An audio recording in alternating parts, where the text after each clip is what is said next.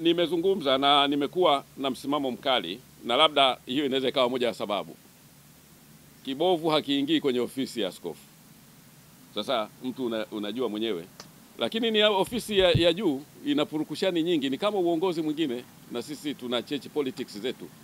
Kwa hiyo najua, lakini mwisho wa yote tutampata mzuri tu. Mzuri kabisa.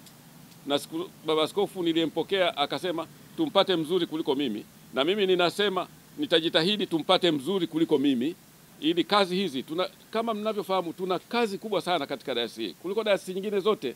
Tuna vituo vya huduma tunatunza watu kule Lutindi mental hospital, tunatunza watoto yatima, anatakiwa askofu anayeingia kwenye dayosisi hii awe na moyo wa kuwapenda watu na kuwahudumia watu. Kwa hiyo tutahakikisha, na mimi kama askofu ambaye naondoka nitahakikisha kwamba askofu anayeingia anafaa kwa mambo haya. Sasa hilo mnajua kwamba si rahisi, kwa sababu kuna siku zote wale wazuri hawana fujo, lakini kuna wale wenye ambao wanataka lakini labda hawatachaguliwa, kwa hiyo wanaleta tabu. Kwa hiyo inawezekana ni kama tu kwenye politics nyingine, lakini nitajitahidi, na ndio maana nikasema nina nguvu. Ni kesho kutwa tu na tayari sharika zinaanza zitaleta majina ya wajumbe watakaowakilisha kule. Kwa hiyo ndugu zangu, hata ninyi tusaidieni waandishi wa habari kuhakikisha kwamba hamui sehemu ya kuvuruga mkutano mkuu ule, muwe ni sehemu ya kufanikisha, kwa sababu hapa katika mkoa wetu kanisa ni moja kati ya viungo katika jamii ambavyo likikaa vizuri maendeleo ya mkoa yanapatikana. Tulizungumza haya zaidi ya miaka 15 iliyopita, na ndio maana tumeendelea hapo na kufikia hapo tulipo. Tuna mchango mkubwa kwa serikali, tuna mchango mkubwa kwa jamii. Tusaidieni kuwa sehemu ya kufanikisha hilo. Mungu atatupa askofu mzuri sana, Mungu atatupa msaidizi mzuri sana, Mungu atatupa halmashauri kuu nzuri sana, Mungu atatupa wakuu wa dinari wazuri sana, ili kazi iweze kuendelea mbele. Ninachojitahidi kufanya na nitakachokifanya, na mimi ndio maana nimewaambia nimenyamaza, nimekwenda kwa hekima na kwa utulivu sana, ni kwa sababu hili jambo ninataka mimi niwe wa mwisho kupambana nalo. Si kwamba ni mara ya kwanza, mambo yanatokea kwenye maisha. Mambo hayo ukiwa kiongozi usipokubali kuingia kwenye misukosuko na kubebana, wewe sio kiongozi.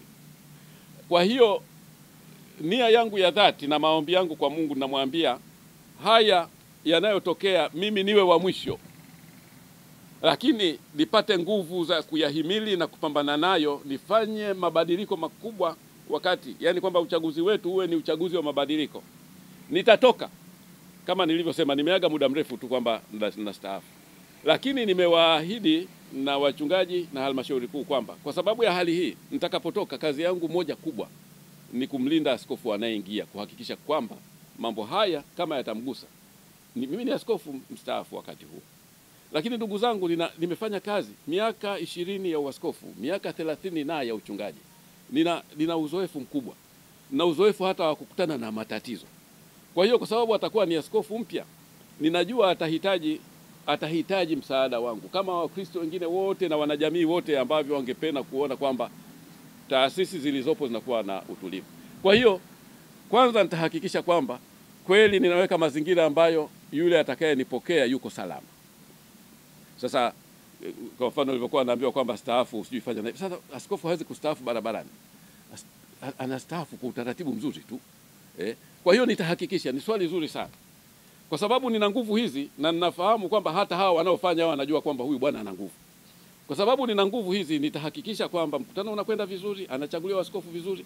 Yule askofu akichaguliwa, nitawashawishi wanadayosisi, na ninyi nitawaita kuwaomba kwamba mumpe support ile mlionipa mimi. Kwa sababu ndugu zangu, ninyi hapa mnajijua, kuna wengine hapa si ajabu hata mmefuatwa kwa pesa, lakini mmekataa kwa sababu mnanifahamu. Kwa hiyo miongoni mwa nitakaowaomba wawe msaada mkubwa kwa askofu anayefuata ni Tanga Press Club.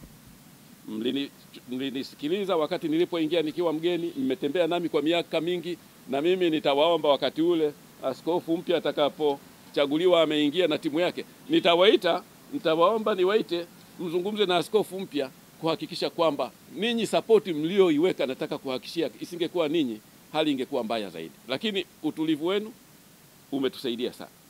Kwa hiyo ndugu yangu, ni swali zuri.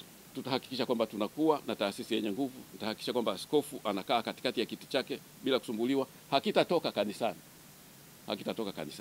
hatutafika huko, na tutampata mtu mzuri mwenye hekima pia.